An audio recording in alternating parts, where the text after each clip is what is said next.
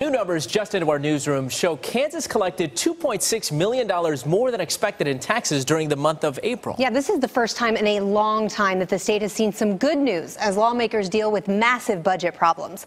Lawmakers struggled over the weekend and late into the night to plug a $290 million budget hole. No one wanted to increase taxes, so they took another approach. Start making cuts is what they decided. 41 Action News reporter Ariel Rothfield joins us live over at our digital center with a closer look, Ariel.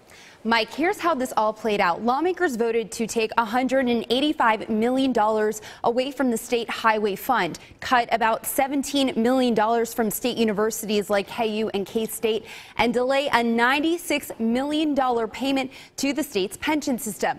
But that still leaves more than $80 million up to the governor to cut. Linda Seek. I love the fact that I work with kids every day and that every day is different. Has been teaching Spanish at Shawnee Mission East for 27 years. And every year, she's required to give 5% of her salary to the state to match for when she retires. You can't help but wonder when I do retire, is that money, which a good portion of it is my money, is there or not? That's because last night, state lawmakers burning the midnight oil voted to delay payments to the state's pension system, to use money from state employees like Linda to bridge the budget gap.